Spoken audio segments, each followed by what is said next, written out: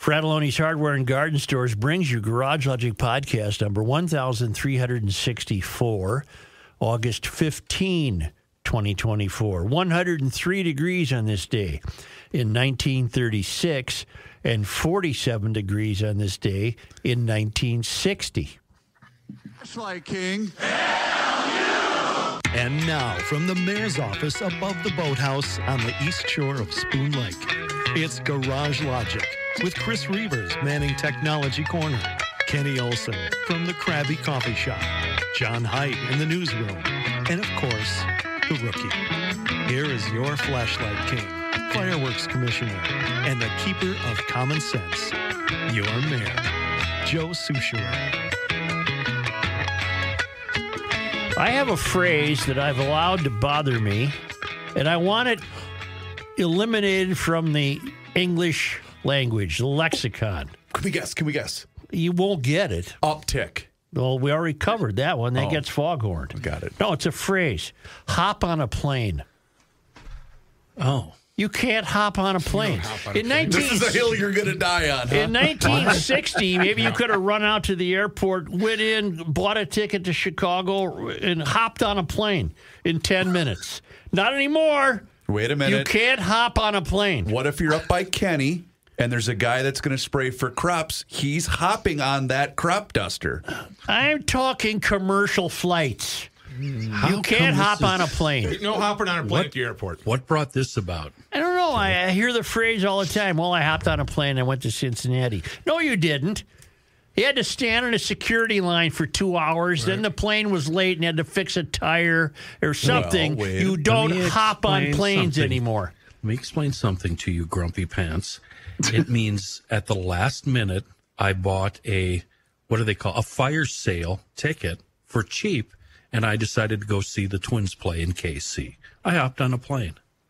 No, you didn't. It took you an hour to get to the airport. Then you were in security for another hour. What if, though, when you're leaving the jetway... You don't hop on a plane anymore. And if you leave the jetway, as you enter the... What would you call that? The entrance for the plane. You're hopping past that little checkpoint. The galley? Would that be hopping on a plane?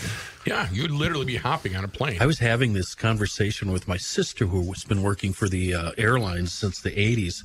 And I used to fly, or I still do, I guess, non-rev. And she would give me a whole handful of blank tickets, and I could walk out to the airport, look at the departures, pick out my destination, write it on my ticket, go up to the desk, and hop on an airplane. See? Can't do that anymore. No. Thank you. You've just rested my case. My point being that you can't hop on an airplane. I'm here to nuzzle up against you and kiss you on the neck. Wow. There's something wrong with you. Lucky I you, think Joe. you're probably right. Yes. Mike Hokinson, who we are finally going to meet at the State Fair. I don't remember the day he's scheduled. I can find out. But he's scheduled. He's the fellow who wrote Number One in Anguilla, right? Mm-hmm. Yes. He's from up Detroit Lakes Way. He has a new song. It's called 100 Years Ain't What It Used to Be. Now, I have not heard it. It was sent to me, but when I tried to open it, it said, you can't listen to this because you don't have the right stuff. But you have the right stuff. Same here. So I would like to hear Mike's latest song.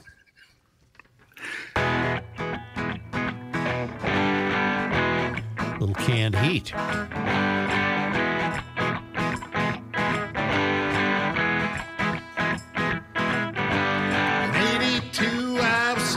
My old man was 55.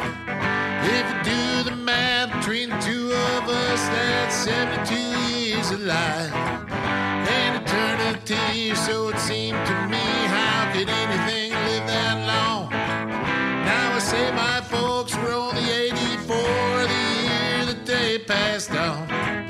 For a little while it seems you got time to choose your dreams. Pretty soon you look around and you see 100 years ain't what it used to be. Damn, that's pretty good. And my grandpa Roy, when he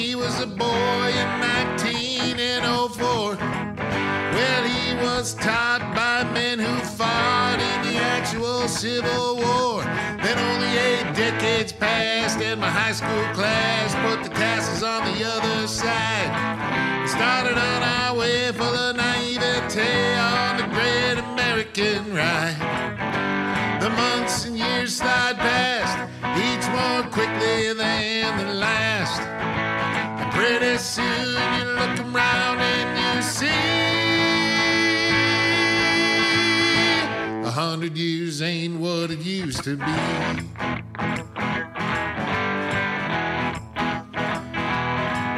Ibuprofen's under buy again in my online shopping cart. Every week I learn something else I should be doing for my heart. If I use the wrong pillow, I might have trouble getting out of bed. My hair grows in my ears and nose now more than on my head.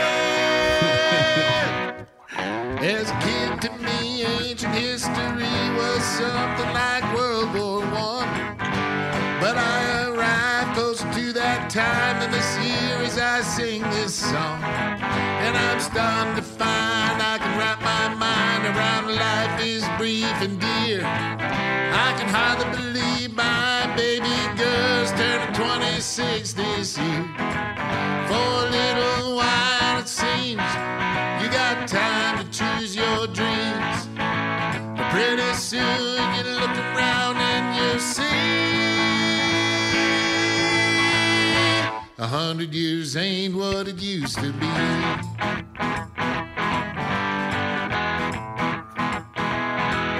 For you know when you're 63, making plans for Medicare A and B, you look around yourself and you see 100 years ain't what it used to be. You know, Oh my God, I'm so depressed. I was talking to Pat and I were chatting one day, and I said to Pat, "You know what? 100 years ain't what it used to be." Yeah, what were and you guys Pat talking instantly knew what I meant. Yeah. So did this guy, Mike Holkinson, knew exactly what I meant.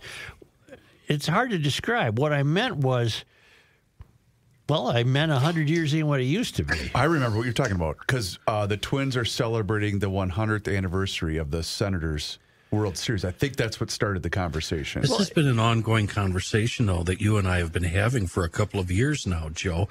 And it started out with our grandpas or parents knew Civil War survivors. And we were talking about that 2-3 years ago. Yeah, and I just noted one of the kids I used to have, her birth date was the date, August 2nd, was the date that the last Union Civil War soldier died in 1956, a guy in Duluth. Yeah. So my kid was born on a day when a Civil War veteran was still alive. Wow. Isn't that something? What I meant was when we talked about things that happened in the past, it seemed unreal. It was so long ago. Now 100 years ago was 1924. 100 years ago used to be something in the 80s, in the 1800s. Mm-hmm. Now 100 years ago is something in the 1900s. Anyway, Mike will do that song for us and the Aguila song, and we're going to meet him at the State Fair. I can just play lead on that all day long. I wish you would. Maybe he would love that. Yeah, he would. It's in E. It's easy. I just picked up my acoustic while we were doing it. Hey, when are you guys going to be at the fair? Good question, Chris. I don't want any more emails asking me that. Get it on the website. Before you guys fly into a rage and get into a fight, take your age. Take the year you were born, and then subtract the age you are now. Okay. And that'll make you feel real awful about yourself. Ooh. Yeah. Ooh. So 1965. 1931. Minus 59. Oh, God. 1874. You know what? I'll talk to you on Monday, fellas. I'm going to just go sob. Kenny's selling to the Alexandria Liquor Mart. 1906. I would guess me and Joe are the only ones in the 1800s. I'm at 1890. So, Rook, what are you? You got to be in the 20s, right? Yeah. 23. This is No, you're in your pathetic. 50s. I reject this. Yeah. You take your birth date, your year. The Your year year. and subtract your age. And I do that, and I come up with 1874. Wow. Yeah, 100 years ain't what it used to It be. ain't what it used to be for you. Heidi Ekman writes, I thought you might find it fascinating that the lilacs on Summit Avenue between Lexington and Hamlin are in full bloom at the very top right now. They opened for a second time just this week. I did not know that. I haven't driven by that way. I did not will. know that. I am fascinated, Heidi. Thank you. On what street? That'd be Summit Avenue, Summit Matt, between Lexington and Hamlin. Okay. That's right, Matt. That's right. That's right. This is day 25 with the presidential appointee. She was anointed by the elites. She was dragged out of the back room and told that she was going to run for president, Kamala Harris. Day 25, and it's to the point now where even the conventional news gatherers like the New York Times and the Washington Post are getting antsy. Hey, lady, come on, give us a little something here. She just hasn't. She's gone 25 days without holding a press conference or a sit-down interview of any kind after becoming the presumptive Democratic presidential nominee. Presumptive. Now, she's busy. She and Matt Foley are out on the campaign trail. Doing the Harris And waltz. honest to God, he's going to do a cartwheel one of these days. It's like he just entered the stage for, somebody told me, for The Price is Right. You know, he's, what do I win? He's waving and going up and down and she's done nothing, and we don't know a thing, although she's been well nurtured by the press. The Washington Post editorial board now has challenged Harris over dodging the media, saying of her opponent, at least he takes questions. The Post said it should account for her numerous. The Post said she should account for her numerous policy shifts, including on fracking, border security, and private health insurance. Now, we received a note yesterday from a GL'er who looked at that analytically, and he deduced that she's not saying anything because she has a staff of people scrambling to make up excuses for her as to why she changed all her ideas. Maybe she thought, as long as I'm the VP, I can get away with saying no fracking, one health insurance for everybody.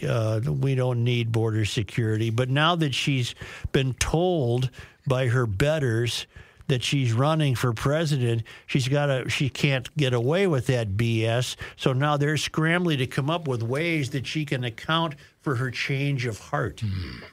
Right? Mm-hmm. What else do we know here? CNN's John Berman pressed Harris spokeswoman Adrian Elrod, saying the candidate clearly had time to do an interview if Harris was inclined. That same day, Senator Eric Schmidt, Republican Missouri, told Berman that Harris could not face difficult questions because she had an indefensible record. Jim Acosta, I don't think it's out of bounds to call him a liberal CNN anchor. He chided her campaign, asking communications director Michael Tyler, would it kill you guys to do one interview? Tyler laughed before reiterating Harris's vague pledge to do an interview by the end of the month. So that might be how much time her people need to get her the right information and to try to school her to not cackle so much. I don't feel, I hate that when I hear people say that. I don't think that it's that deep, Joe. What is it? It's just, she doesn't have to. You don't have to do interviews anymore to win a race. It's been proven in the past. Walz did it here. Yeah. You know, I actually saw some Democratic folks on Twitter yesterday basically backing up what Kenny just said. She doesn't have to. Why should she? Yeah. Why would she? Yeah, she's got the liberal news machine behind her. And it doesn't matter what she says because they're going to vote for her. They hate Trump that much. Well, I should say the crossover voters do. Well, then I'm wrong, because what I said yesterday is she should tell us what her policies are to convince uncommitted voters that she's a viable choice. But what you're telling me is she doesn't even need to do that. I personally don't think so. She doesn't even need to do that. There is a story today that Friday she'll be outlining her economic policies, but every story I've read about it says it'll be a very vague kind of recap of what the Biden administration has. So it probably won't give us much new information, I'm guessing. There is a most recent up-to-date political ad featuring a montage of the vice president. I don't know if you're aware of this. Is it an ad? Yes. Is it run legit, by the Chris? Trump people? I would assume so. All right. But basically, it's the whole message of this ad was this is why they're hiding her. All right. Essentially. All right. Let's see how long the mayor can last. Okay. We've been to the border. You haven't been to the border. And I haven't been to Europe. And I don't understand the point that you're making. Talking about the significance of the passage of time, right? The significance of the passage of time. So when you think about it, there is great significance to the passage of time. Ukraine is a country. Stop! For those of you that had 22 seconds, you can cash your tickets. But you know what? It won't make any difference. None. That's pretty effective, though. That kind of person is possibly going to be your president. Well, Kenny, you're talking about the significance of the passage of time. Not the New York Times and not the New York Post, and certainly not the Minneapolis paper, but there are many outlets taking a long, hard look at Walz's financial behavior on behalf of the people in this state. Yeah, it is really telling that his fiduciary responsibility to us has been a complete failure. A complete failure.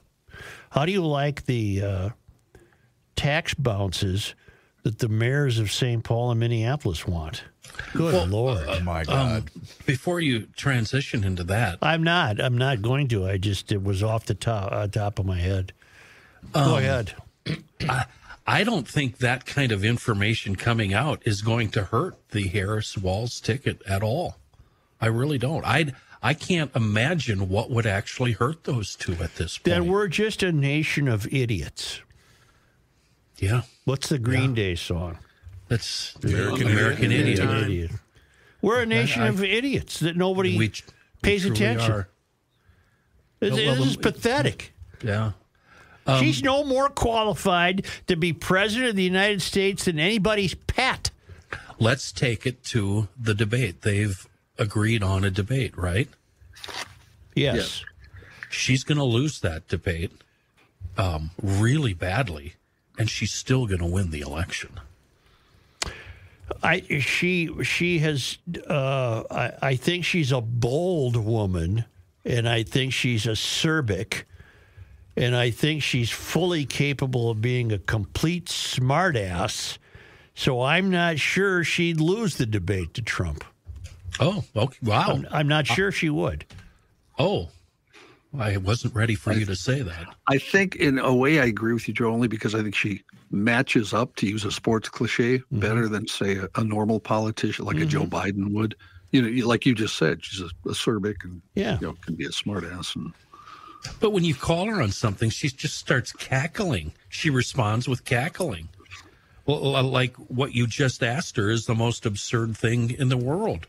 The border or the economy or any of the issues. Well, and did I also see that Walz has agreed to debate Vance? Yep. That one should be a barn burner. That'll be fun to watch. Okay, and in that one, I expect Walz to be, and it'll be interesting to watch that. I expect Walz to be completely driven by anger. Just be very put upon. This idea that he's America's dad is the biggest phony baloney that the press has ever come up with. This is going to be, Vance has got to play the rope-a-dope. Yep. Just keep poking away and let Walz get more angry by the second. I predict that Walz's driving force that day will be his anger. Yeah, go ahead and clap. Oh, Jesus Christ. But when Tim gets mad, he loses control of himself. And he can't stay on track mentally. He starts throwing out insults. But Mysterians at their root are very angry people. Yeah, they don't like I've noticed. They're very angry people. And I think he's got a very short temper. Well, he's thin-skinned, there's no doubt. Very thin-skinned. They really, really, really hate conservatives. Conservatives are not allowed to say anything. Well, when we come back, let's look at Ilhan Omar's view of that. Right? Sounds like a plan. Say, mark your calendars. On September 28th, the Center of the American Experiment is bringing in Christopher Rufo for a night of sanity at the Intercontinental Minneapolis-St. Paul Airport Hotel. It's the center's fall briefing. They run a nice evening. Yeah. They move it along. It's bing, bang, boom. Yeah, you like that. Yes, there's a VIP reception and dinner that starts at 4, and the keynote address by Christopher Rufo is at 7. He's one of America's leaders in the fight against critical race theory in American institutions. His research and activism helped inspire a presidential order and legislation in more than 20 states, and he's a DEI expert. Which is going to be the death of us. So it might be something you want to jot down in your calendar. Now, the seating is going to be limited, so reserve your spot today. Go to theamericanexperiment.org/events. American Experiments, one word. It's September 28. Americanexperiment.org/events. If you want to have some fun and win some money while watching your favorite teams, you need to join over 5 million players who have won over $2 billion at Underdog Fantasy. Just go to UnderdogFantasy.com or download their easy-to-use app. Use the promo code GarageLogic to get up to $1,000 in bonus cash instantly. You can use locals to win some money, like I did with the Vikings' Aaron Jones, or a team favorite like Josh Jacobs. You could win up to 1,000 times your money by choosing higher or lower on player stats like touchdowns, home runs, three-pointers, and lots more. You pick who's hot and who's not and turn your sports opinion into real money. Download the app today. Use the code GarageLogic to get up to $1,000 in bonus cash instantly. Every player, every yard they pick up, just select higher or lower on Underdog. Must be 18 plus, 19 plus in Alabama and Nebraska, 19 plus in Colorado for some games, 21 plus in Massachusetts and Arizona, and present in a state where Underdog Fantasy operates. Terms apply. Void in Colorado. Concerned with your play? Call 1-800-GAMBLER or visit www.ncpgambling.org. In Arizona, 1-800-NEXT-STEP and 1-800-639-8783 or text NEXT STEP to 53342. In New York, call the 24/7 Hope line at 1-877-8-HOPE-NY or text HOPE-NY at 467-369. You know, the investment game can be awfully tricky, especially in these volatile times, and that's why you need the best, and also somebody that you can trust, and that's why I rely on Josh Arnold. We know him as Mr. Money Talk around these parts, and he's here for you. So give him a call today for that free 48-minute, no-obligation consultation by dialing 952-925-5608. 952-925-5608. Josh has been at this a long time with a track record of success, and he's here to help you. So give him a call today. No obligation. That's right. No obligation. It's absolutely free. 952-925-5608. And tell him you heard about him here on the Garage Logic podcast. Investment services offered by Josh Arnold Investment Consultant LLC, a security investment advisor. Past performance is no guarantee of future results. All investments involve risk. All comments and opinions are Josh Arnold's and do not constitute investment advice. Chris Reavers is a paid endorser. The earth is not your mother. The Joe Souchere Show. I would like to tell you before we get back into things about something very important, and that is organ donation. LifeSource, the group that handles donations in much of the Midwest and Minnesota. Men, we're talking to you right now. We want to get you registered. Let me give you a stat. One person can save 8 lives through organ donation, and one person can heal more than 75 lives through tissue donation with skin grafts for burn victims, and donated bone also can help with reconstructive surgeries. Here in Minnesota, almost half the men are not registered donors. It's easy to do. You can check the donor box when you get a driver's license. If you buy a hunting or fishing license here in Minnesota online, you can register to donate. Your iPhone health app can get you registered, or it's very easy online. Simply go to menaretheanswer.org and register. You can help save lives like Brian, who was a dad of 2, found himself needing a liver after being diagnosed with an incurable disease, got the liver, and he was able to be healed. Don't let misinformation stop you. You're never too old, and your health history, that'll never exclude you from donating. Let the folks who do the transplants figure out whether or not your organs can be used. Now, again, really easy to register. Just take a minute or two. Stop by this website to do that. menaretheanswer.org and become an organ donor and help save lives. You know, the more I think about that, why not? Yeah. Yeah. I was already told by my doctor that my liver is no good to donate. So mine's fine. Yeah. Now, Rook, you just gave some misinformation that I wanted already you to correct me. took care of in the spot. It I doesn't know. matter. Your past history does not matter as far as organ donation. Here is your latest Ilhan Omar report on Garage Logic. There's no such thing as past history. Good point. Your history. Can't get anything. I can't Words take it. mean Just something. Play along. all the history is the past. What was the other one that really bothers you? 9 a.m. this morning, That's really annoying. I'll go with 4 p.m. God, this I hate afternoon. that. I hate that. Bergie pulled me aside one day and said, can I talk to you for a minute? Did you just play the Ilhan Omar update? Sure did, Joe. Well, from our friend Bill Glahn at the American Experiment, what may be a first for the Feeding Our Future scandal, 11 defendants were inside the same courtroom at the same time this morning. That's yesterday morning. At the Federal Building in downtown Minneapolis. The occasion was the first edition of 6 scheduled monthly status conferences leading up to the Feb 2025 trial of the members of the Safari Restaurant Group. These are the lead defendants in the case, numbers 1 through 14, and include Amy Bach, number 1, former Feeding Our Future CEO. There are a total of 70 defendants charged so far in the larger Feeding Our Future scandal. And you know what? Thank God for a judicial system, because Walz hasn't done a thing, nor has he admonished the people he put in charge. Not attending today's session was defendant number 2, Abdi Kerm Eidley, who was one of 5 fugitives from justice in the case. Wonder if he's the one that got to go home to square things up in Africa. Suddenly missed When's he coming back? When's he due? missed his plane home. Also not present was number 5, Ahmed Sharif Omar Hashim, who has already pled guilty and been convicted. The court has scheduled a window from Feb until May 2025 to conduct 3 trials of the remaining 12 Safari defendants. They'll do that in groups of 4 at a time. Attending via telephone was number 14, Abdiraham Ahmed, who now resides in Columbus, Ohio. The session began with only 10 defendants in the room. Number 6, Abdul Nur Salah, was missing, his whereabouts unknown. You may recall that Mr. Salah is the former policy aide to Jacob Fry.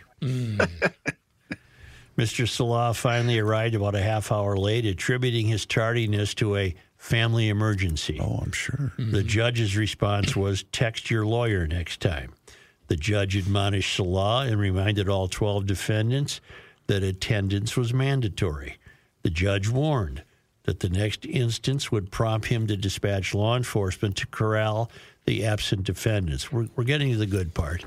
If this isn't good enough, bear with me. Besides Bach, the only other woman in this batch of defendants was Hamdi Omar, number 12, no relation to Ilhan Omar. This Omar is the youngest of the Safari batch of defendants. Hamdi's name came up in the previous Feeding Our Future trial in connection with a defense witness. The next courtroom appearance for the group is scheduled for September 6 to hear miscellaneous pretrial motions. You will recall that I, Bill Glahn, that I have documented extensively here, the Nick links you to them, the connections between incumbent U.S. Congresswoman Ilhan Omar and figures linked to Safari Restaurant. Omar herself was making news last night, that would have been Tuesday night, celebrating her 2024 primary election victory. Readers will recall that Omar celebrated her 2018 August primary victory at Safari Restaurant. Alas, that venue was not available for last night's festivities as it has been permanently closed. Safari was formerly owned by defendants Salim Saeed, number 3, and Abdul Akadur Salah, number 4. Instead, this year's party was held at a different Minneapolis restaurant. In the 2022 election cycle, Omar received maximum campaign donations of $2,700 each from Abdikaham Ahmed, number 7, and Ahmad Getty, number 13. So they were using our money and sending it to her. My word. Honest to God in heaven. They behaved like the mafia in New York. No, in I the would 30s. take the mafia over these guys. But the boldness, The news coming out of her 2024 victory party centers on, that would have been Tuesday night, centers on Omar's reference to her political opponents as Nazis. In other words, Reavers, you were telling me before the show that to her, a Republican is a Nazi. Yeah. Were you telling me that? One of us was, yeah. Because Don Samuels had the report of some Republicans, she was labeling Republicans Nazis. Correct. Literal Nazis.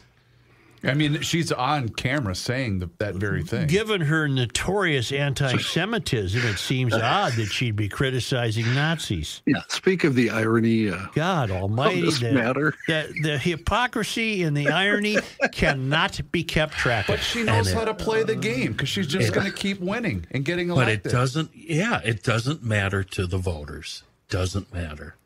And by the way, I'm so old. How old are you? How old are you? I remember suggesting that what if Ilhan was connected to the Feeding Our Future, and I can't. You guys remember the hate mail I got? Oh, you can't make that kind of a.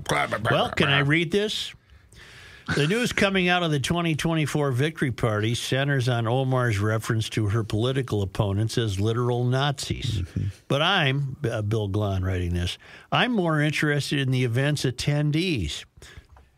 It appears that Omar had a celebrity guest at last night's victory party. At the victory party, Omar gave interviews to reporters, including local Somali language correspondents, a TikTok account holder under the handle Guhadishi posted a video of each encounter. Here's a screenshot of the video.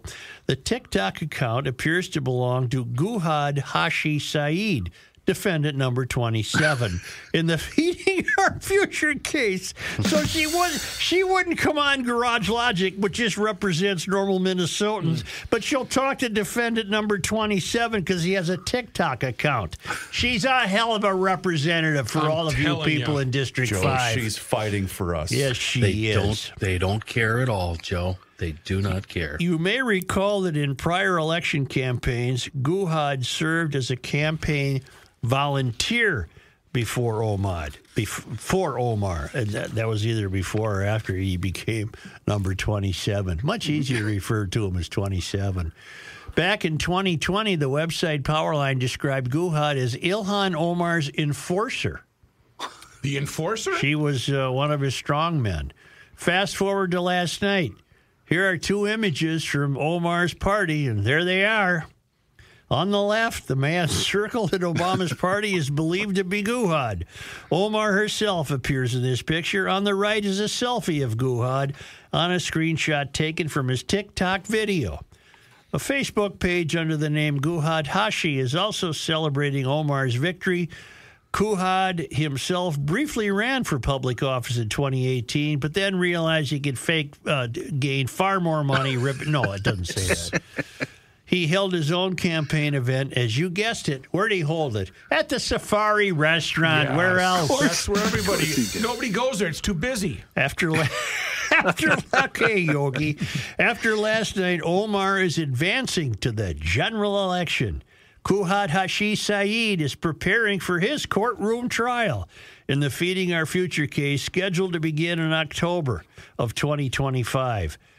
Kuhad's next in-court appearance is scheduled for September 10.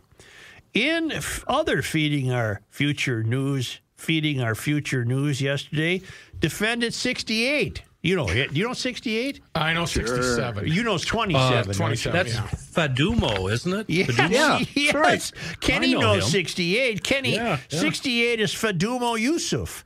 Made her first appearance in federal court with the help of a court-provided language interpreter. That probably doesn't cost us that much, does it? She was formally arraigned in the case. The trial date for Yusuf and her 6 co-defendants has yet to be set. Well, this is more fun than you can shake a stick at, isn't it? And so, question. Yes. Do you suppose the voters of 5 realize she's been linked to the Feeding Our Future defendants? I'll use your answer. Do you think they even know that? I'll use your answer to answer you.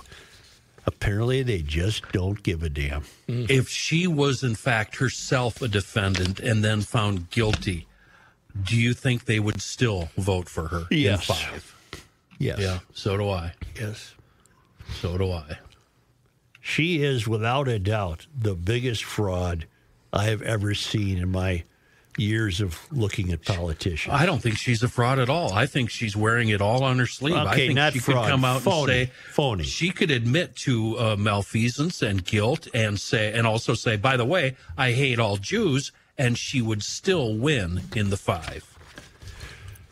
Well, she's virtually admitted that she uses her office as an adjunct of the Somali government. Yeah, she's here to serve the Somali people. She is here to serve Somalia. Yeah. Why do we tell? Well, I guess the answer would be that must ring okay with all the Somalis who vote for her. But you can't even use the excuse of Don Samuels. He's not a Republican. No, he's not. And Joe, it's not just Somalis, though. It's not just Somalis voting for her. 5 is big. Everybody write down this name. Come on now. Dalia. D-A-L-I-A. D-A-L-I-A. A-L, dash, Akidi. A-Q-I-D-I. She's a refugee from Iraq. We've mentioned her before. She is running against Omar in November. We need to familiarize ourselves with her.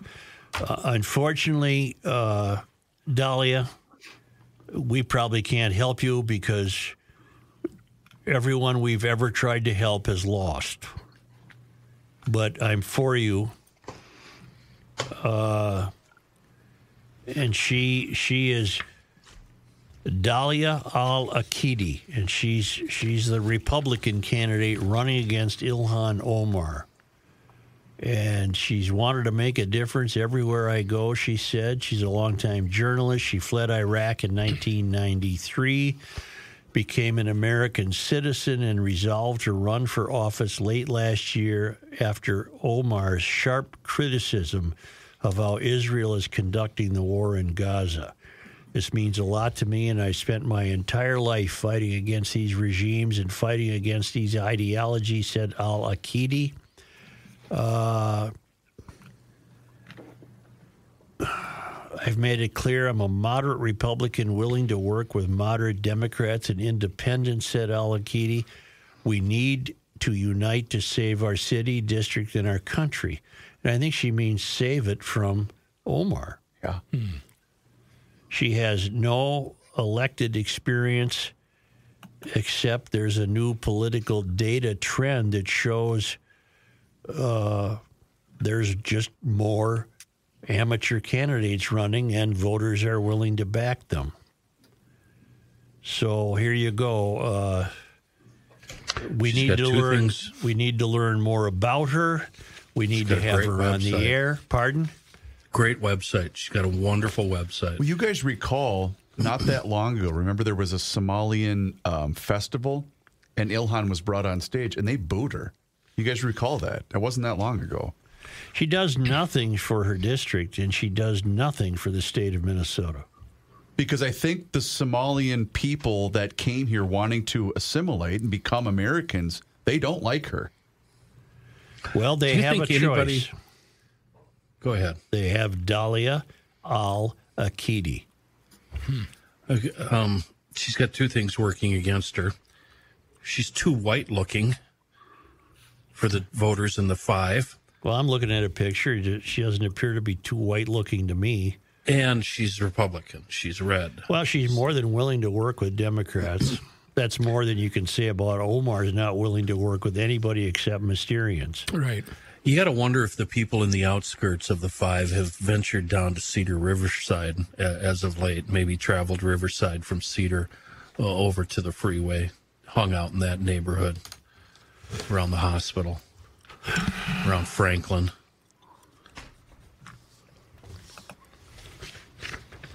Should we have her on, or do you not want to jinx her? It's a shame that we would be jinxing her to have her on, but we have to. Well, let's put it this way: is anybody in the 5 listening to us, and do they care about what we say? Well, we've got listeners in the belly of the beast, and they're attuned. They're not Omar fans, but I think in 5. There's just too few GL'ers. There just aren't enough. It's at this point, if any. There's there's Steve Mulholland, into the belly of the beast. A lot of blue collar people down there. I used to live in the 5. Well, apparently, the apathy is so significant that this Omar is a Somali Amy Klobuchar. You can just. If she lives to be 110, 100 years won't it be what it used to be? That's what I heard. Right. She could hold that office because apparently people don't care that she doesn't give a bleep about them. She's Trump-like. She doesn't care about the people. She's in it for herself. Right. Yep. The summer months, Matt, are here. We're in the thick of summer. For normal people, can take a toll on your garage door. Yeah. And I know yours is often up and down, up and down, up and down, right? Exactly. Okay, how many openings do you think a garage door gets in its lifetime? 10,000 maybe? More than that. 10,000? More than that. If you need garage door work, you go to the people at the GL'ers are favoring mightily. Precision Door.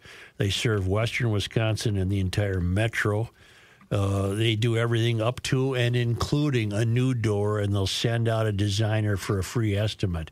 They have models for every budget in the event you need a door. But they take care of the springs and the rollers and the apps and the rails that the rollers run on and the chain and the whole deal. And get this, she busts on you on a Saturday or Sunday, they don't charge more for weekend visits. That really sets them apart. Nice. And especially if you've ever been stung by having to call an outfit on a weekend visit. From now on, it's only Precision Door. Put this number in your contacts. Precision Door, 612-263-6985. You can make an appointment online. You can schedule your free on-site new door estimate online. And online, it's precisiondoormn.com.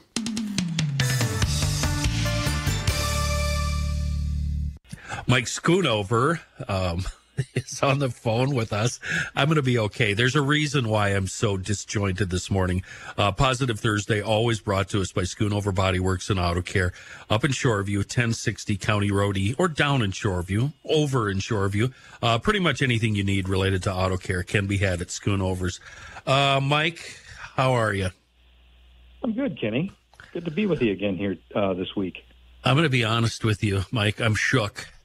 For the last, I don't know, I'm going to say 15 years, my nephews have spent the summer with us, and they're on a plane now. They just got on a plane this morning going back to their homes in Texas, and this was the last summer that they're going to be here, because as soon as they get back to Texas next week, they're starting in automotive training, a college, and they'll be in this college until February 26th. They went to this college on a full scholarship. They're pretty bright kids, and I'm guessing they're going to have jobs before they graduate from school. What is the outlook for kids now in automotive school, either body work or, wrenching? What is the outlook for these kids? Well, it's huge. I mean, God bless them for going to tech school, because especially down in Texas, man, they're going to have all kinds of opportunities down there. But yeah, I mean, you can. You have not only the body work side of things. Within the body work side, you have sales and management opportunities. You can be a painter, or you can be a body technician. And then on the mechanical side, you can be a wrencher for European vehicles, for Asian vehicles, for regular vehicles, for trucks. Truck mechanics are in dire need right now. So, and there's no shortage or stoppage of how many trucks are on the road and vehicles are on the road. So, and then in that industry, you have sales and management and all types of things. And then, the part that we don't want to see is we don't want to see automotive-related minds going to work on the dark side, as we call it, on the insurance claims side. So we want to keep them over wrenching on vehicles and fixing cars and helping our customers out. So, but yeah, there's plenty of opportunity. My nephews are not the paperwork kind. They're twins, and they've got a couple side hustles going, and one of them handles all the sales, all the phone calls, and all the dealing with customers. The other one strictly wrenches, and they make a hell of a team. And I'm pretty sure they've got more money in their bank account right now than I do. That's how successful Kenny, they are. what's their name?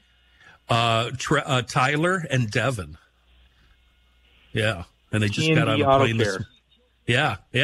I've been telling them for years, you guys are going to make it big. If there's a dollar to be found, they'll find it. And I'm really hoping that they'll start their own business, and do that. But it's nice to hear that there are opportunities for kids. Yeah, and there are just, even though the government wants us to be driving government cars, I don't think that's going to happen. And there's just so many opportunities for. I don't think the internal combustion engine is going away anytime soon. So the need for service and maintenance and repair is incredible. How are you guys looking? You need any work, any help right now? I am trying to find a shop helper, somebody who can help in each department, and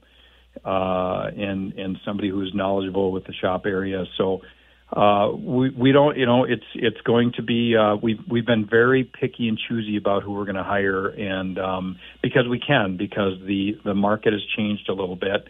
And there's a lot of shops out there that are not doing well or don't treat their people well. So, if there's some GL'ers working in another shop right now, they can always drop me or give me a call, and we'll see if we got a spot for them. Nice. Thanks. Good tip, Mike. Garage Logic official body shop. They've been at it there in Shoreview since 1938. Schoonover Body Works. That's correct. Care. Always rated as one of the top shops in the metro. The website, schoonoverbodyworks.com. Thank you, Mike. You bet, Kenny. Have a good day, guys. Going to you. This guy wears many hats, just not indoors. Joe Souchere. John Heidt. Yes, Joe. You're on. Oh, well, thank you very much. This news is brought to you by North American Banking Company. We talked about this a bit earlier. Minneapolis Mayor Jacob Fry proposing a $1.88 billion budget yesterday for 2025. That will include an 8% property tax increase. In that budget, public works employees get a 30% pay increase over the next 3 years, and police get a 21% pay hike. The mayor said the city faced a $21 million budget shortfall, but the city tapped its reserve account to help keep city services at the same level as 2024. The proposed property tax hike, according to the city, if you have a median home of around $330,000, it would cost you about $209 a year. Fry also approved an increase for the Parks and Rec Board's portion of the property tax, but the Park Board will receive $88 million, and that's $2 million less than the $90 million they requested. Park Board President Meg Forney told five. God, oh my word! $90 million they wanted. Hang on, you haven't heard the best part yet. Park Board President Meg Forney told 5 Eyewitness News the mayor's proposed budget is unfair to them. She told 5 Eyewitness News it would mean the Park Board will have to consider possible cuts, including staff. Forney said the Park Board will appeal this proposal before the Board of Equalization and Taxation in September. The proposed property tax increase is just the city's portion. Of course, the rest of a property owner's tax bill comes from Hennepin County, the Minneapolis School District, and the Met Council. May I bring an off-air conversation on here? You're going to, but let me just say, don't you love the fact that the unelected Met Council has taxing authority? Isn't that wonderful? It's a wonderful world. It's a hell of a way to go, isn't it? They can shut businesses down, like they did in Hastings. They can't build a light rail line, but they can shut a business down. Right. Or they can spend your money. You were talking about the St. Paul city staff, right? They have 3,000 Well, roughly? there's more than 3,000 employees in the city of St. Paul. Our math was way off, so thank you to Hans for clarifying. Yeah. It's not what we said. Basically, the population is around 200,000. I said that. That's one worker for every 67 people. I want to know who my worker is. 67 people. There's a city employee for every 67 people. Hell, teachers have more than that in the classroom sometimes. Well, who lives in St. Paul again? Oh, I that's do, Joe. and I want to know who my employee is. I want to know where the gold at. Me and the 66 other people in my group. Right. We want to know who our employee is. Going to start meeting together. Right. I'd Yeah. like to get together. 4 people are in serious condition at an area hospital. Dozens of people out of their home following a late-night apartment fire in Minneapolis on Tuesday, and it appears, according to officials, the fire may be the result of arson. Officials with the Minneapolis Fire Department responding to reports of someone possibly starting a fire just after 9:30 in the evening Tuesday at Stadium Place Apartments off 11th Avenue South near East 15th Street in the city's Elliott Park neighborhood. Statement by a Minneapolis Fire Department spokesperson said crews responded to reports of somebody starting a fire. Arriving firefighters were confronted with heavy flames on a rear stairwell, which spread to other parts of the 4-story building. Fire officials say 3 people, 2 adults and a child, are being treated for burns, and a 4th, identified as an adult, was treated for smoke inhalation. 2 firefighters were also evaluated at the scene for overexertion, but were released from the hospital. In addition, a dog was rescued and provided oxygen before being reunited with its owner. As of this time, the cause of the fire still being investigated. That's right around the Elliott Park neighborhood, is it not? Yes. In downtown Minneapolis, South of the southeast Minneapolis downtown. Yep. Yeah. I wonder if that, just speculating, has anything to do with a homeless person or, that's just wild speculation, though. Star Tribune reporting 4 people in an SUV were killed when a trucker slammed into a string of vehicles that were stopped for road construction on a northern Minnesota highway. The crash involving 2 semi-trailer trucks and 3 SUVs occurred shortly before 3 o'clock yesterday west of Duluth on Highway 2 near Nelson Road. There were 9 people occupying the 5 vehicles that were involved in the accident. The chain reaction wreck began when a semi-truck driver struck the stopped vehicles at highway speeds, according to the Highway Patrol. The patrol has yet to say why the trucker failed to stop. Road conditions were dry at the time. The trucker, Gregory Scott Anweiler, 63 years old from Grand Rapids, suffered non-critical injuries, was taken by emergency medical responders to a Duluth hospital. This is the second fatal crash involving Anweiler in recent years. On December 8, 2020, he was hauling logs on southbound Highway 169 north of Hill City when an SUV driver heading the other way sideswiped the truck, according to to the State Patrol. Killed in the crash yesterday was the SUV driver, 65-year-old Vincent Lewis Dow of Black Duck, Minnesota, and his 3 passengers. The 3 passengers have not yet been identified. GMC Acadia, small. Ford Escape, small. Honda Pilot, small. International semi-truck. What do you do, Joe? If you've ever been rear-ended before, you become obsessed with your mirror. So you're always watching your mirror. What do you do if you look up and you see that thing 50 yards behind you, coming at you full steam? You got nowhere to go in front of you. Well, do I have anywhere to go to the side of me? You got to get out and run, brother. Yeah, maybe that's And what about the rest of your family that's in there with you?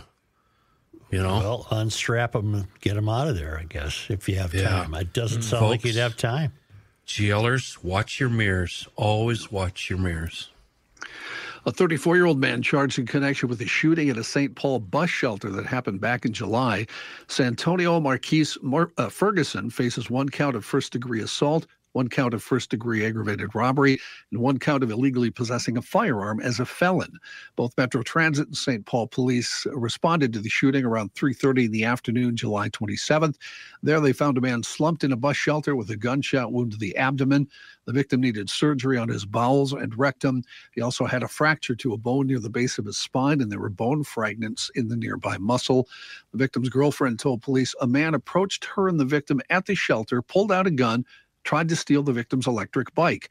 He then shot the victim and rode off on the bicycle. Surveillance video showed a man, later identified as Ferguson, walking around the area near the bus stop with his hands in a bag. He then walks toward the victim. Out of camera view, there's abrupt movement from people nearby, consistent with shots being fired. Police were able to identify Ferguson as the man in the video due to unique tattoos on his face, throat, chest, and forearm. Court documents note that Ferguson had been convicted of 2 counts of second-degree assault in 2018 for robbing and shooting 2 men during a drug deal. By the way, stop a second. Here? Yeah. Before you take a break, John, I'm still on the State Patrol website. The 2 fatalities there in that aforementioned story, they were both in the Honda Pilot. So that must have been the first vehicle that the semi struck, I would assume. Wait, I want to thank you for this because now I'm imagining trying to get a kid out of a baby seat. 4 fatals? 4 fatals, yep, according to the news story. My website is saying 1, 2, 3. Yep, 4. I'm sorry. All in the Honda. Got it. Why don't we take a quick break and hear from the mayor, Mr. Souchere? Well, I want to tell you right now, the pup is back. Is it pup season? It's the pup. What's up, pup? Pronto Pup is the official food on a stick. It's one of the first things you have. Garage Logic. One of the first things you have every fair. You do. I know for a fact you do. I have a proposal. Yeah. I think we should open up a side window at our little and sell the pup / cabin and sell nothing but pups. I don't know why they wouldn't. It's the State Fair's original food on a stick. Still the best value. It's a wiener done in a bun. Now, here's the deal. Here's why I like Pronto Pups. They go back to 1947. 100 years ain't what it used to be. 47, that's been a long time. The Carnes family has been selling Pronto Pups for a long time. And as you've pointed out... 88 years, 87 years? No, it'll be about 77. 77 years. I was thinking 7 and 7 is 14. 2024. It's 77 years, and it's Pronto dough, right? Or it's a special flour. It's mix. A thing. It doesn't. It's not the corn. I liken it. It's not the corn. I liken it to the booyah recipe. Secret. Keep its tops. Carnes is not going to give it just to anybody.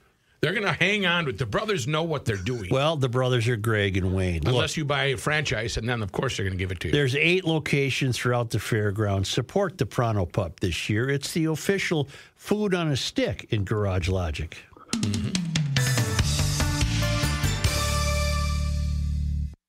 Not Not a Garage Logic town council member? Here's what you're missing. The entire neighborhood was out wondering what was happening because the bass notes were so loud and so penetrating. Can you imagine all of those white people calling 911? Right. Not very rhythmic white people were outside wondering, what in the hell is that noise? What day is this, Tuesday? Yeah. It would have been a week ago. EDM Fest. Proof that these kids have no soul. I thought for sure it was a car parked in front of my house with the, you know how the cars get the big bass deal going? I would have loved to seen all you old farts I out know. there This just pulling up sounds your like bridges and wandering around. As You're much as not- I'd like to You pile hear on, that? Kenny, Jeez. that was the worst part about bartending downtown. Was What in cornbread hell is that racket? having to listen to that crap. I Holy could call shnikes, Grandma. I What could is call that? my kid down here to talk about it if you'd like, because he's This actually makes me want to DJing. take my pants off. Go behind the scenes of Garage Logic with unfiltered audio and video access, invites to exclusive events, an emailed newsletter from the mayor himself, and more by signing up at garagelogic.com.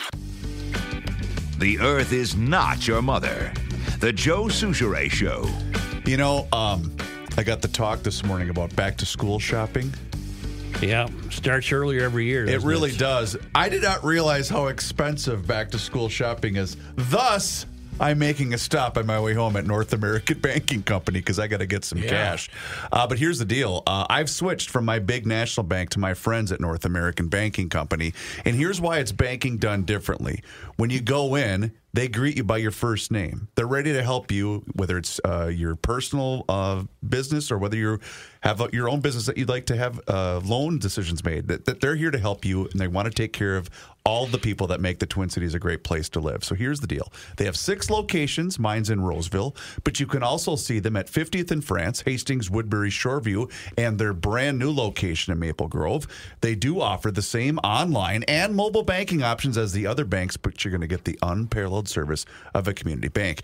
And that mobile banking is so easy. How easy is it? Guys like Joe would be able to figure it out. That's something. North American Banking Company is also locally owned and operated, and that means loan decisions are made right here in the Twin Cities, not sent out of state. So this helps business owners solve problems quickly and expand their business with confidence. So the first step is to check them out online today. It's nabankco.com to learn more. nabankco.com is the website. It's banking done differently. North American Banking Company, member FDIC, is an equal housing lender. John? Thank you, Chris. As Kenny alluded to earlier, vice presidential candidates Tim Walz and J.D. Vance will take the stage for a debate. It's scheduled for October 1st. Yesterday, the Harris campaign confirming they had accepted an invitation for the vice presidential debate. Then this morning, J.D. Vance announced he had also accepted the debate scheduled for October 1. He says he also accepts an invitation for a CNN debate on September 18th. No word on if Walz has accepted the September 18th challenge, which would be just a week, over a week from the debate between Kamala Harris and Donald Trump. Independent presidential candidate Robert F. Kennedy Jr. sought a meeting last week with Democratic nominee Harris to talk about the possibility of serving in her administration, perhaps as a cabinet secretary, if he throws his support behind her campaign and she wins, according to Kennedy campaign officials. Harris and her advisors have not responded with an offer to meet or shown any interest in the proposal.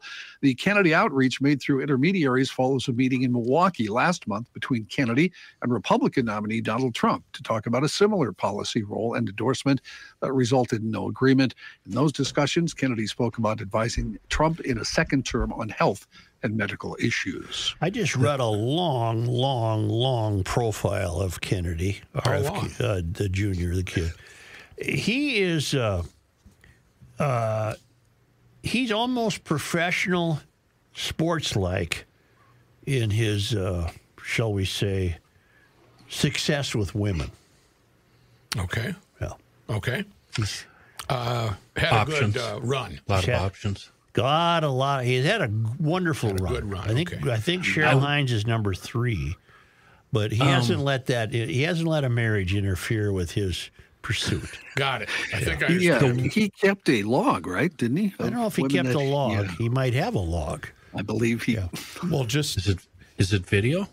I don't know. Video? No, it was a Kenny notebook. became very interested quickly. Don't you think Pay-per-view that just kinda. having the Kennedy name kind of gets you an extra foot Oh in yeah, the door? if you're a fifth cousin once removed, you're throwing that everywhere, especially Can out I east. drag this show out of the gutter and ask a serious question? If you pigs don't mind. Oink, oink. Well, the one thing I've noticed about his supporters, they are adamant Kamala haters. Yeah. They hate her. How are they going to feel when they get news of this meeting? And if he drops out and accepts a cabinet role, oh, you've got some angry voters there. Yeah, I could he see must them. need a job. I could see those voters going for Trump. Maybe. Anyway. Vladimir Putin's leadership is, quote, already being questioned by colleagues. This, according to the Russian president's former speechwriter, Abbas Galyamov, told the Daily Express. He worked for Putin, by the way, from 2008 to 2012, that the Ukrainian incursion could seriously undermine Putin's authority. He said the process of questioning his leadership is already on the go, and failure in Kursk will definitely speed up the process. He said the more Ukrainians are present on Russian soil, the stronger and deeper the process goes. Putin has vowed to kick out the enemy after a huge incursion into Russia by Ukraine, but Ukrainian President Vladimir Zelensky said yesterday his troops are still advancing in Russian territory. He said we continue to advance further in the Kursk region from 1 to 2 kilometers every day. Hunter Biden sought assistance from the U.S. government for a potentially lucrative energy project in Italy while Dad was vice president. That, according to newly released records and interviews. The records, which the Biden administration had withheld, indicate that Hunter Biden wrote at least one letter to the U.S. ambassador to Italy in 2016 seeking help for the Ukrainian gas company Burisma, where he was a board member. Embassy officials appear to have been uneasy with the request from the son of a sitting vice president on behalf of the foreign company. Abby Lowell, a lawyer for Biden, said his client asked various people, including the U.S. ambassador to Italy at the time, John Phillips. No meeting occurred, no project materialized, and no request for anything in the U.S. was ever sought. Only an introduction in Italy was requested, and nothing ever became, he says, of that request. I don't think that was on the up and up. Yeah, I don't That's either. my suspicion. One other note about the election. I know we're trying not to go crazy with the election, but I just like this one because it involves our former governor, Jesse Ventura. Mm-hmm. Last week, he endorsed Kamala Harris and Tim Walz in the November election. And you may recall Hulk Hogan appeared at the Republican convention endorsing Donald Trump. Yep. Well, this has caused some folks to compare the two and harken back to their days as professional wrestlers when the two had a real beef that concerned Jesse being for the unionization of wrestlers and Hogan against. Yes. And now very serious. Yeah, oh yeah. It Now was. the comparisons are not sitting well with Jesse. He said in a recent interview, "Why would they lump me in with Hulk Hogan?" Between 6 years in the Navy, being a mayor and a governor, Ventura noted he spent about as much time in public service as he did in professional wrestling, something, he says, Hulk Hogan never did. He said, and I quote, "Hulk Hogan, he's like Donald Trump. He never did one day serving his country." Hogan's contact with the political world has been more indirect, of course. Peter Thiel, the billionaire entrepreneur who in 2016 was one of Trump's top donors and who retains it. I'm not sure which impersonation to do first. Peter. Influence in Trump's orbit helped bankroll a legal fight that Hogan waged, you might remember this, against Gawker Media after Gawker published a video of him having sex with the wife of a radio host. Yeah, what a mess. In his convention speech last month, Hogan said, "I tried to stay out of politics," but he said he felt compelled to support Trump, who he described as my hero. Wait. There goes I have so many my questions. hero. Finish it first, John. The beef, I was just going to tell you how the beef started. It was back in 1986. Jesse had called a meeting in the locker room before WrestleMania 2 with his fellow wrestlers saying they should form a union. Well, then he didn't find out until years later that Hulk Hogan went to Vince McMahon and ratted him out. Send him a letter. Hold on, Matthew. Wait a second, Matt. Go ahead. Yeah. Matt. There's a lot to unpack here. Was it Bubba, the really love is. sponge, that was being cuckolded? Yes. Yes. Yeah, a real greasy, slimy, gross situation. Now, I wonder what our own Peter Thiel interviewing the body would sound like about this topic. Hello, hi, Governor. This is Peter. I just want to tell you, you are really relevant as far as politics are concerned. I don't know why. I ain't in office anymore. What's your name, Pedro? It's Peter. Hi, this is Peter. This is Peter, and I like cheese. I like cheese. Yes, I do. What the hell does this have to do with cheese? Now let's talk union. Are you a Confederate or are you a Union? You're pro-union, aren't you, sir? I'm pro-union, you know. I told everybody this is WrestleMania 7 or whatever it was, and this is the time to strike. Yeah. I gathered them all around. We had the folding chairs that we were going to be beating each other up on. You know, they were all sitting in a circle, and I said, hey, I got a great idea. Let's unionize and stick it to McMahon. And, of course, Trader Terry, you know, he ran like a little schoolgirl with his frock billowing up into his face, and he snitched on us. Yeah. And that was it for me. I'm sorry that didn't work out for you. Governor? I don't know. It did. I don't know. Were you and Hulk wrestling at the same time for Vern? I know you both did a long stints here. Yeah, and the locker room was quite, you could cut the tension with a knife. You know, Terry Hogan, he ain't never been a SEAL. He ain't never been UDT. He tried to play one on television, and I told him, I've done the real deal. That's the question I wanted to ask, because, Governor, you seem to take umbrage with the fact that Hulk never served, yet you're endorsing two candidates that also did not see combat. You know, I don't dwell on the details. Are you endorsing Harris Walz? Yeah, I like the dance. Yeah. I like when he parades out. His mouth is agape. Yes, he is. And his hands are flailing. Yes, And I think he'll do a cartwheel, sir. I wish he would, but you know, he was a football coach, and I coached football. I was the trainer for who was it? The Rebels? No, Coon Rapids, Brooklyn Center, Brooklyn Park, Champlin Park, Champlin. I was Champlin. Yeah, I trained those guys. Didn't you make him swim in a sewer one day or a holding pond or something? Yes, I wanted them to be tough. Would be good for you. You know, because sometimes those football fields they'll fill up after a big rain. Yeah, I know. So you got to be able to swim. Right. You know. Well, keep your head above water. Not a very strong swimmer. That concludes this instance of wasn't much of an interview, was it, Pedro? You know, Peter. Yeah, him too. Wow. Yeah, that's it. That's all I got for you. Okay. Johnny, why don't you continue? All right. I'm done too. I'm going to go out record on this corner. Peter kind of sounds like Al Franken on occasion. I was thinking the same thing. He was going Franken there. But I didn't want to interrupt him. He was rolling. No, he was on a roll. Yeah. You know, Franken has a little more power to his voice. Peter just it's a little higher. Franken, he's got, you know, maybe there's pretzels in the bar car. So there's a slight distinction. He worked in a trading Yes, he did. Of course, he did. He worked in a trading places line as the baggage carrier. Yeah. Authorities have arrested at least one person in connection with Matthew Perry's death from an accidental ketamine overdose last year, according to law enforcement. The official, not authorized to talk about details, spoke on the condition of anonymity. Authorities are holding a news conference later on today to talk about it. And police said in May they were working with the U.S. Drug Enforcement Administration and the U.S. Postal Inspection Service with a probe into why the 54-year-old had so much surgical anesthetic in his system. An assistant found Perry face down in his hot tub October 28th, and paramedics who called immediately declared him dead. The autopsy said the amount of ketamine in his blood was in the range used for general anesthesia during surgery.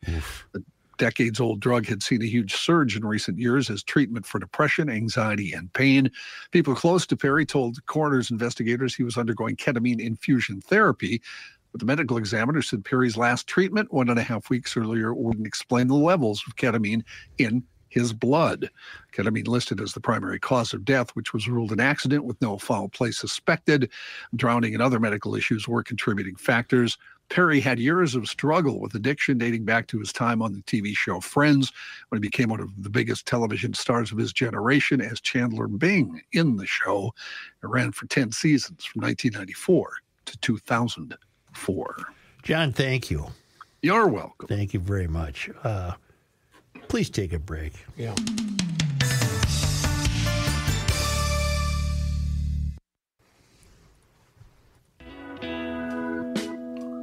You cannot stop him. He'll just make a move. Joe Souchere.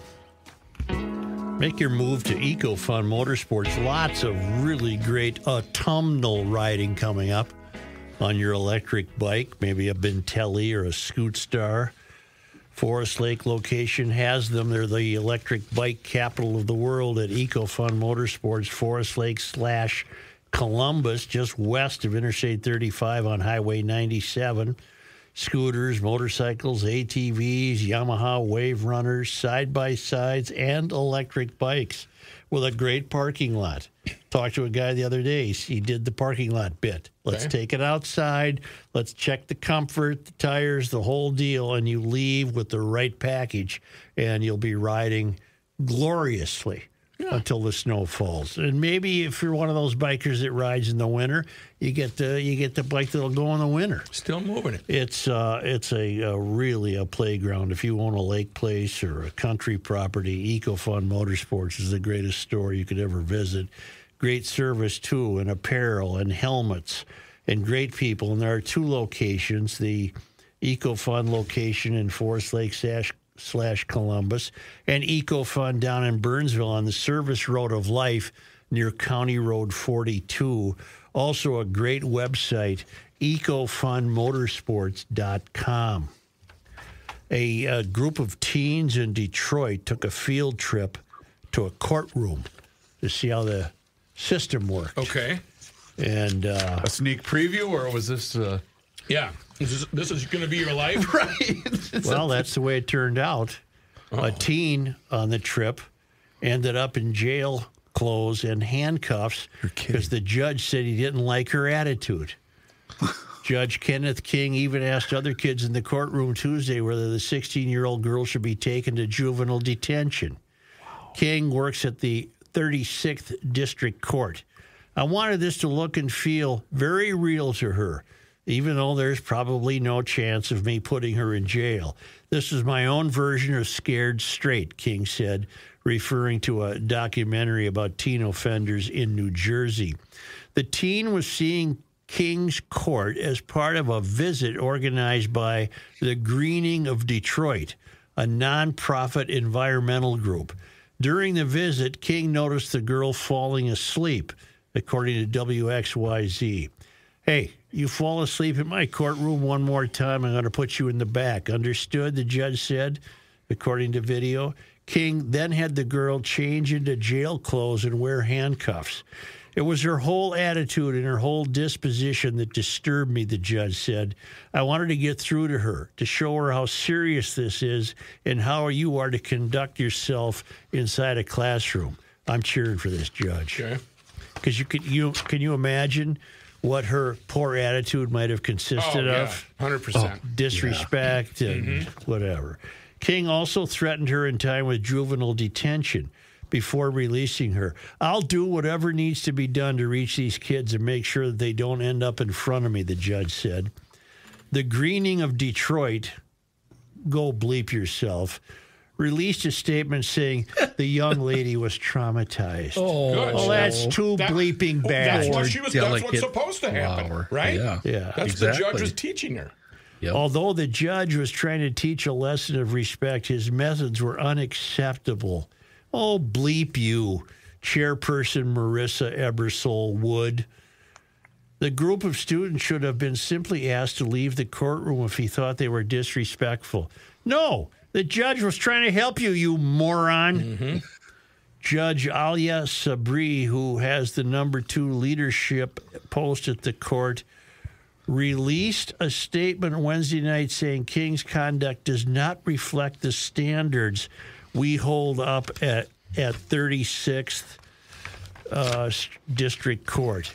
That's too bad. I am committed to addressing this matter with the utmost diligence, Sabri said. So it's the judge who's going to be in trouble. It's bass backwards. There was no immediate response to a message from the AP seeking comment for King. So there were so many other ways in which to have helped that young girl learn, said Larry Dubin, a professor at the University of Detroit Mercy Law School. King told WXYZ that he spoke to the girl's parents and offered to be a mentor. The whole thing stinks. The girl was a jerk. The people around her are jerks. And the judge was trying to keep her out of court. And if she was traumatized, maybe that he will keep her out of court. Scare her. If she had any sense at all, she'd take up that offer of mentorship and do something with her life and not turn out to be a... The family already turned it down. The offer. Oh, I'm sure, yeah. Saw that right away. Oh, we'd rather have her go to jail. Yeah.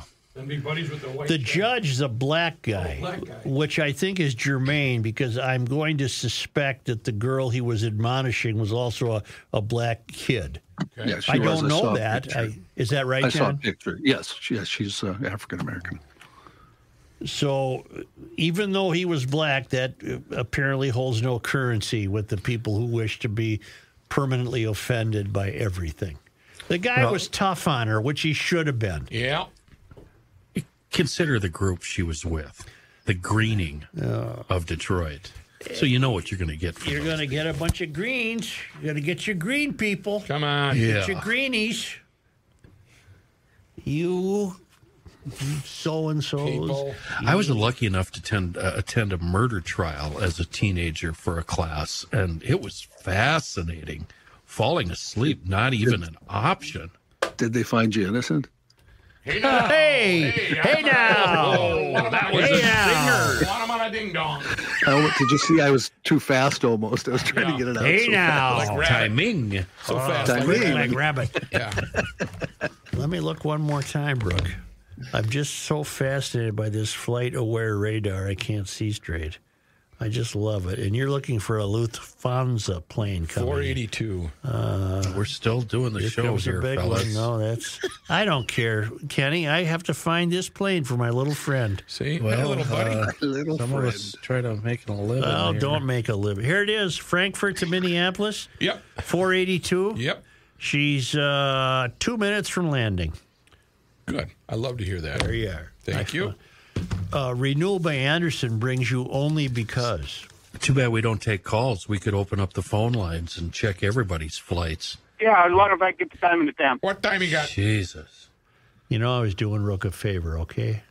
Yeah, man. Hey, you got to lay off. You know, on this day, well, their Renewal by Anderson brings us this, but it's only because they come to us all the way from, in this case, again, Eden Prairie, from the Traveling Lyman. Do you realize that on this day, August 15th, in 1875, hell, I had 1874 when I subtracted.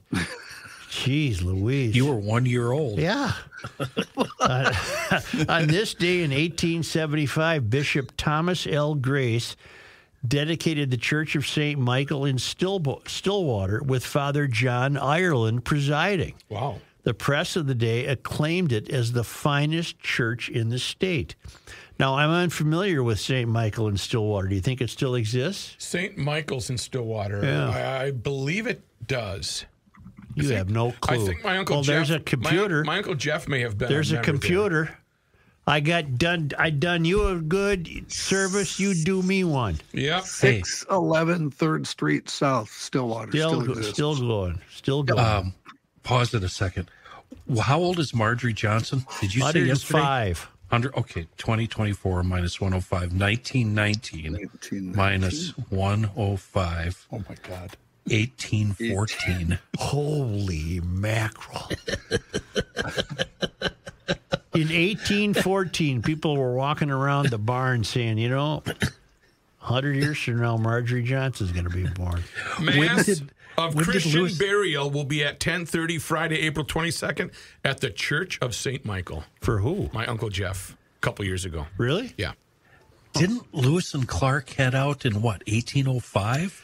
Early 1800s. So you go back to the 1700s for them. No, I mean, Lewis and Clark had just got back a few years before. Yeah. You know what, Chris? On this day, you're talking 1 week before the fair, August 15th. That's the day I'm talking about. When are we going to be there again? That information is available on the website right now at garagelogic.com. On this day, 815. In 1933, the Barker Carpus gang robbed South St. Paul Swift and Company of its $30,000 payroll. That'd be a lot of money. Somebody do that one. Yeah. What's 30 grand? What? I got it. In 1933, what would 30 grand be worth today? Police officer Leo Pavlak died in the ensuing shootout. There was a shootout with the Barker. That was Ma Barker. That would be $953,151.52 today, sir. That was a hell of a haul for the Barker Carpus gang, and I knew where Ma Barker lived out in Matabidi. Ma Barker and her two sons were complete idiots. Yep. She was not the mastermind. Alan Carpus, though, was a criminal genius. Before we get accused of doing bad math, Chris, I got $702,471. Let's put it this way without arguing. It was a about lot of money. They got a lot of dough for the 1930s. Yeah. Right? On this day. Well, I did an inflation calculator, John, on August 15th. I went to amortization.org. On this day. 815. August 15th, 2011. President Barack Obama started a 3-day bus tour with a town hall meeting in Cannon Falls. I don't recall this. I don't either. After the meeting, his motorcade traveled down Highway 52 through Zumbro, Rochester, Chatfield, Fountain, Preston, and Harmony on its way to the Seed Exchange in Decorah, Iowa. Harmony, Minnesota, home of our friends at Harmony Spirits. That's right. I wonder how many times they crossed the Zumbro River. You know, down there, every 6 miles you're crossing. Is that how the it does river. it? Like this. Yeah. It's like Joe going to a wild game. Right. Right. Back and forth. I don't remember this Obama bus trip. Do you guys? No. John, do you? I don't, no. Did he stop and get some ice cream? No, that's Joe does that. Oh, yeah, Joe Biden. Yeah, President Biden. Clinton was an ice cream guy, too, but he never had any money. He was always bumming a buck or two off somebody with him. Yep. Remember that? He had no money. It was just a little ice cream. Yeah. They got rich now, though, didn't they? They got a lot of people. A lot of people like Trump. Say, what was I going to say? I was going to say goodbye. You say thank you, GL'ers? Yes, thank you to the GL'ers. Wonderful people. And we'll see you 1 week from today at the fair. If you'd like the complete fair schedule, we're here tomorrow. Go to garagelogic.com. I just like to remind the audience every day that information is available to them because I don't want people to feel left out that would like to see us at the Great Minnesota Get And remember, if you have plans, you cannot just hop on a plane. Come on. It takes a long time. There's a process. Can you hop on light rail? Yeah, you can kind of hop on light rail. Pretty much. Okay. All right. Hey, do us a favor if you haven't done so. Join the crowd. Join the thousands of GL'ers that have already signed up for and subscribed to the Garage Logic YouTube channel. On that YouTube channel, we are posting daily content for you. It includes full segments, video shorts, behind-the-scenes footage, and there's been a lot of cool interaction taking place on the Garage Logic YouTube channel. So thank you so much to all of you that have already done so. And don't forget to sign up to become a member and be a Daily Logician email subscriber. Yeah, it's an email that comes right to your inbox each and every day. And it includes the most recent up-to-date episode of the Garage Logic podcast. is time once again that we check in with our guy, Mr. Money Talk. Josh Arnold is with us once again here in Garage Logic, and now is the time for you to do the same. So do not delay. Do exactly what I did and pick up that phone and dial 952-925-5608. That number once again is 952-925-5608. You call that number, you get Josh, and he is there for you for that free, yes, I use the word free, 48-minute financial consultation with absolutely zero obligation. And he will always give you the straight talk. He will never give you the sugar-coated advice. And he is on the line with us once again here in Garage Logic. And Josh, I know there's a story that you have been all over, and it relates to the new Starbucks CEO, and it's an incentive-laden contract, isn't it? People start looking at this guy getting paid. Oh, my goodness. Starbucks is going to pay the new CEO coming over from Chipotle $85 million. Oh, my goodness. That's it. The rich get richer. Got to do something about that outlandish CEO pay. Horror upon horrors. Well, there's a reason that CEOs get paid what they do, but this is a very much incentive-laden contract. I didn't hear anybody bitching and screaming. Well, maybe there were a few people bitching and screaming about the contract that Kirk Cousins signed with the Vikings so many years ago, but that was not incentive-laden. And at the time that he got that, I said, more power to them, but I don't understand the deal. You weren't bringing playoff success in Washington. Is that going to change in Minnesota? Good quarterback statistically, but didn't change the Vikings' playoff results. Now, on the other hand, the new CEO at Starbucks does have a history of championships. Just look at the results of Chipotle, the results in the stock price while he was there over the last 6 years. Huge numbers. And who would have thought that a burrito, well, it's more than a burrito stand, but we'll call it a burrito stand, would have this type of results. On the other hand, Starbucks continues to flounder, and they've had issues, all kinds of issues. Sales going down. Maybe that's a result of too many stores and the price of their drinks and pastries being astronomical. Maybe that's some issues with store management. Maybe it's issues with, complaints and unionization going on, and that's just here in the United States. Maybe it's an issue of, did I say, overexpansion throughout the world, and problems in China with the Chinese economy slowing. We can touch on that in just a few seconds. But in any case, the new CEO definitely has his work cut out. But the announcement alone did jump the stock, as we talked, if we want to gap up from 77 up to 93. I'm not running out to buy Starbucks. I'm not running out to sell Chipotle. As I've said before, I like going to restaurants. I'm not a believer in investing in restaurant stocks necessarily. If you wanted to invest in restaurants, well, go buy the real estate that the restaurants are on, and you can do that through a real estate investment trust such as Realty Income Corporation. You'll get a nice dividend, and you'll get all the restaurant stores and then some. Or you could look at some of the other closed-end funds that invest in real estate that'll own some of the real estate that these stores are in. Starbucks has too many problems. But anyway, the CEO's incentive-laden contract, yes, he gets a $10 million guarantee up front. Yes, he's going to get about $75 million in equity award should he meet certain criteria. And yes, he's going to get a $1.6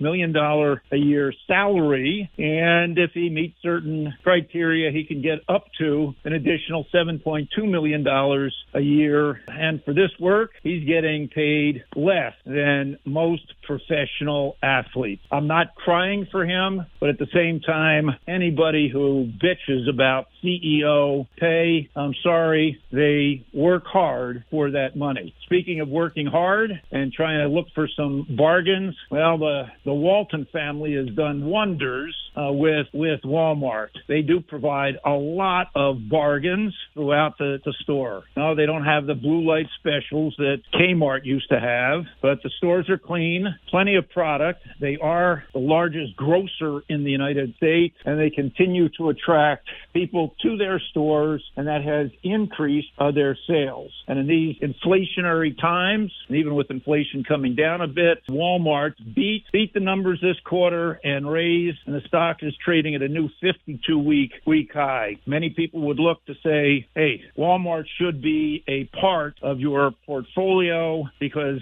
people are always going to be shopping for food and what other bargains they're going to have. Leading retailers still in the United States today where you could look if you'd like to have a portion in retail include Walmart, Costco, and my favorite, of course, is Amazon. Excellent advice, Mr. Money Talk. You heard him, GL'ers. Now is the time for you to pick up the phone and make the call for that free 48-minute financial consultation. And you do that by dialing 952-925-5608, where you always get straight talk and never, ever sugar-coated advice. Josh, as always, thank you so much for the time and the chat.